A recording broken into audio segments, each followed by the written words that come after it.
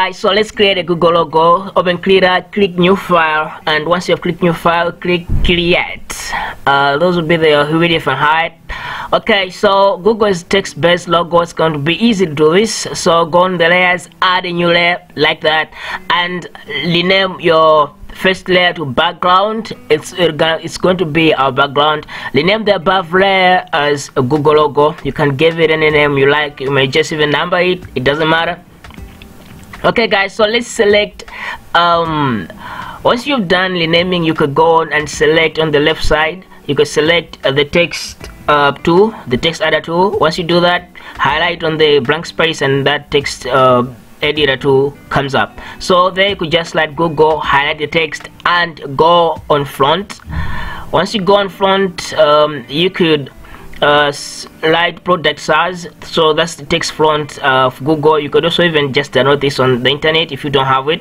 So once the text is highlighted, you could just go and try to increase the font size so that you could look as big as it's looking on mine. Okay, so done. 34 font size is nice. Let's close that and center our Google logo by clicking on the left side, the move tool. You could do this by just pressing T on your keyboard. Okay, so we have centered it. It looks nice, it looks beautiful. Wow, I'm loving it already. So right now let's just get into coloring. Coloring is one of my favorite parts. To be able to edit a vector in Krita, you need to go to the vector layer and click the light option so that it could bring you all those options. So go to convert to and convert it to paint. Once you convert it to paint, it's when you're going to be able to color the fonts and give them the color theme that Google has. So I've done that. It's now converted to paint. Now it's just a matter of going to the left side of your screen, clicking F or selecting the paint dropper tool. So guys, let's start coloring. Okay, so right now all we need to do is just start coloring. You could see there on the right side of your screen there is this color selector triangle, so you could just go there and just select the color that you want, as the way I'm doing. Once you do this, you could just go and drop paint on the G. You can drop paint on the G, so I'm thinking it's blue. Let's drop some blue there.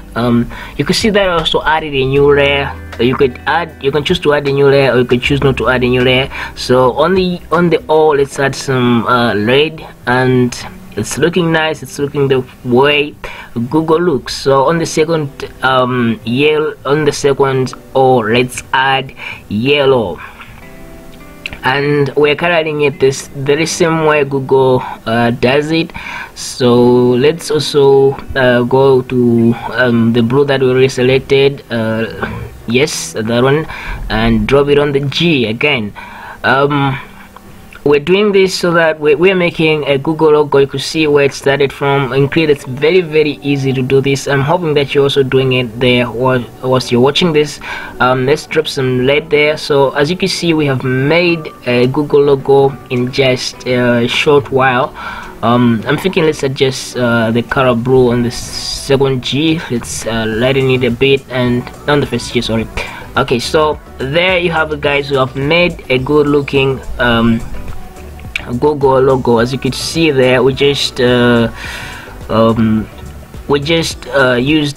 product size font, so it's the very same font that Google uses. So let's save our logo. Let's save our logo there as PNG. You could just change the format. If it's saving as a Krita document, you could change the format easily by doing that and clicking the format that you want. So there we have it, guys. We have made a good looking logo. So let me just show you something else. You could also add a picture to this and make it more legit.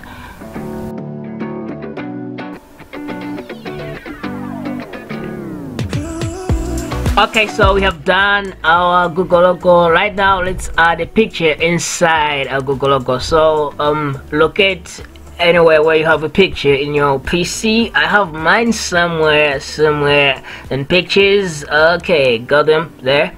Website HD pictures. So I have a lot of pictures, and I was thinking what would work best for this design that I made. I'm going for something that is dark and something of course something that is dark, maybe a person. Okay, so I got a bunch of pictures from Mark Zuckerberg here.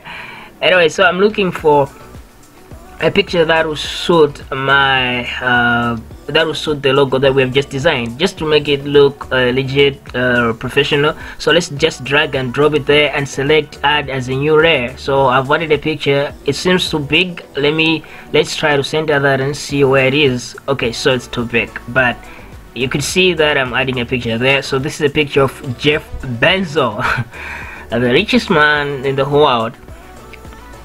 So let me just delete that. It's not suiting well. Try to locate another picture in the picture folder. Looking at it, okay, there is Elon Musk. I'm thinking maybe the width and resolution and height for this one is nice. Okay, so I'm thinking, yeah, it's a little bit nice. Let me just shift that. So it's like Elon Musk is pointing where the Google logo is, so it looks a lot more professional. So let's just go to layers and transform and select flip horizontally. So I just like it to for him to be like on the right side. Okay, so we can merge the layers. Just drop it down there and just try to merge that back on pressing Ctrl E and then highlighting that back on. Okay, so this adjust our Google logo to be on top. So guys, thank you for watching how to create a Google logo. It's been an easy tutorial. I hope you're gonna subscribe for more Krita tutorials. So I'm gonna show you a lot more than this thing that we've done here. I hope that you come back for more, because I'll be showing you how to draw in an advanced way. I hope that you guys subscribe.